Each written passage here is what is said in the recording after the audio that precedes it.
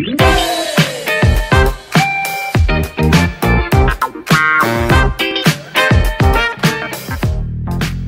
Draver students, hope you're doing well, and still I miss you. Unfortunately, we can't gather together physically this week, which means we have another video for you this week. As we wrap up our series on Heal the Wound, I wanted to return back to the story of Pinocchio just for a few moments. If you remember a few weeks ago, I talked a little bit about of Pinocchio and the fox and the cat, and how in that interaction Pinocchio came to think that he could play the victim. And by being able to play the victim, instead of taking responsibility for what he could take of on his end, he decided to do things that led his life on a downward spiral. Well, as Pinocchio plays a role, I think his father Geppetto also plays a role. And that role is the role of a loving father. Geppetto, in his role, has the job of forgiving Pinocchio for his wandering and destructive behaviors. And in that role, Geppetto inspires Pinocchio to be the best version of himself. I like the story of Pinocchio and Geppetto because it shows us what it means for God as our Father. God as our Father wants you and me to be the best versions of ourselves, which comes when we, in the language of Paul, are conformed to the image of our big brother Jesus. In order to do that, though, we must heal from our wounds, which leads us to our final step in our series, Heal the Wound. And that final step is that we must forgive those who have wounded us. God's Word shares a lot on forgiveness, and particularly it always focuses on God forgiving us for our wrongdoings. But fascinatingly, Jesus shares with his disciples the attitude that a Christian should have when forgiving someone else. Jesus had been sharing with his disciples in Matthew 18 the importance of forgiving one another. And out of this teaching, Peter asks Jesus this question. He asks Jesus this question in Matthew 18 verses 21. He says, Lord, how often will my brother sin against me and I forgive him? As many as 7 times? And I think Peter's question is genuine. Like, how often should I forgive someone who's hurt me?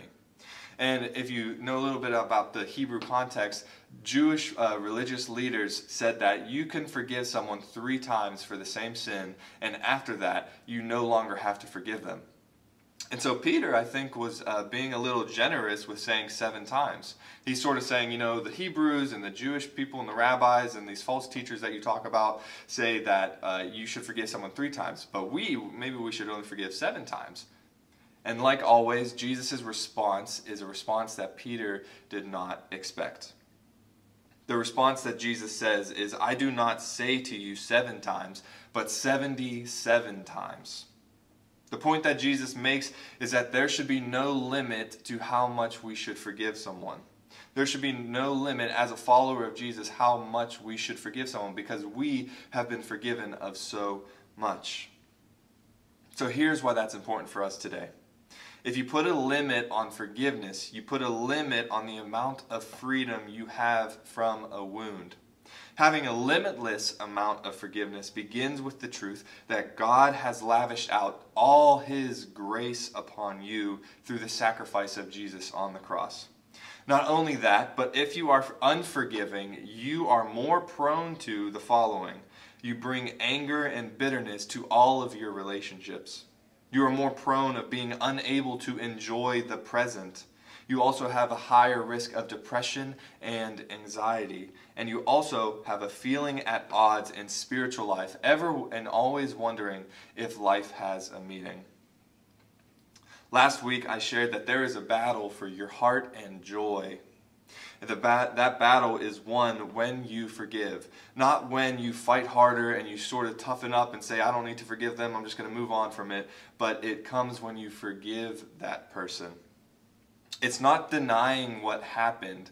It's saying that you are willingly choosing out of an act of your will, you are choosing to live in freedom, and that freedom comes with forgiveness.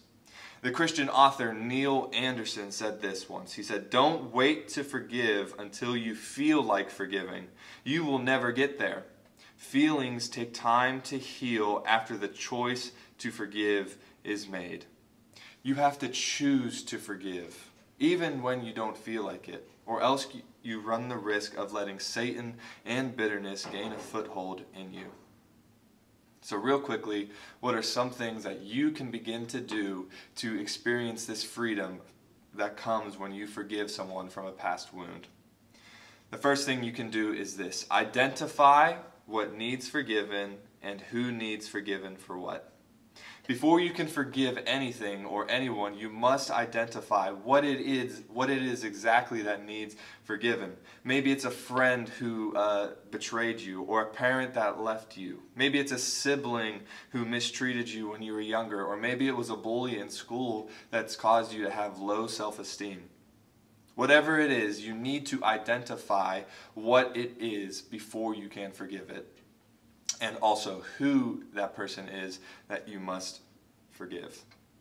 The second thing you can do is move away from the role of a victim and release the control and power the wound has over you.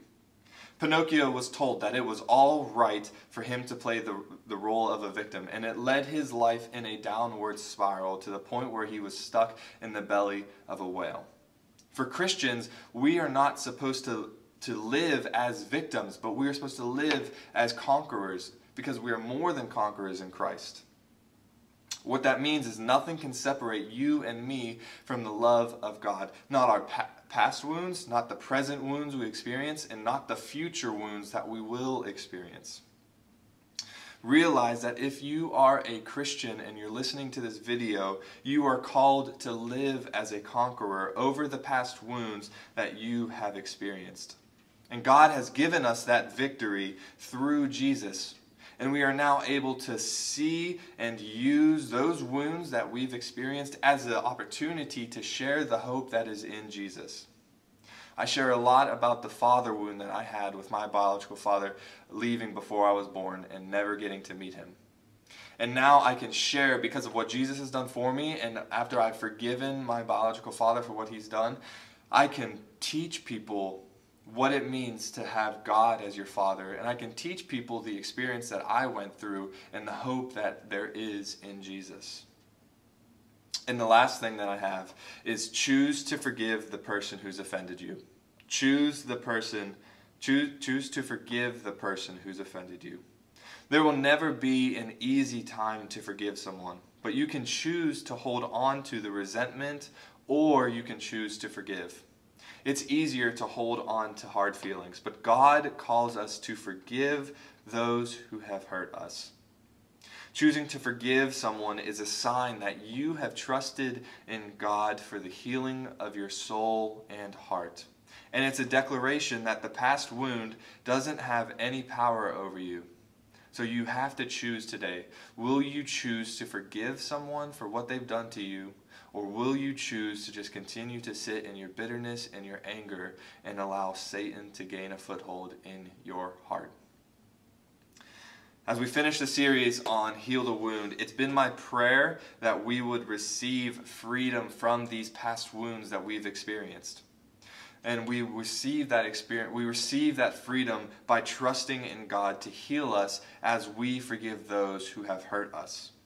I believe God redeems our past. And I am standing proof of the grace of God that was lavished out upon a hurting boy.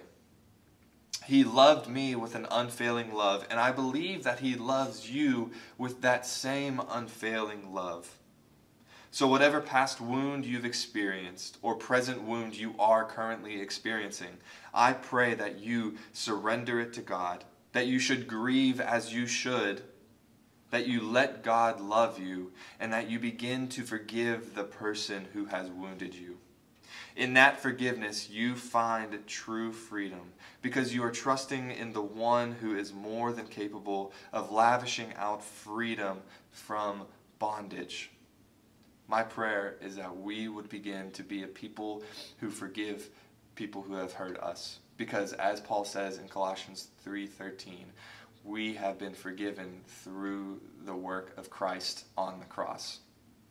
So I'm praying for you. I'm praying for all of you through this time that you would begin to allow God to heal you from your past wounds. Grace and peace.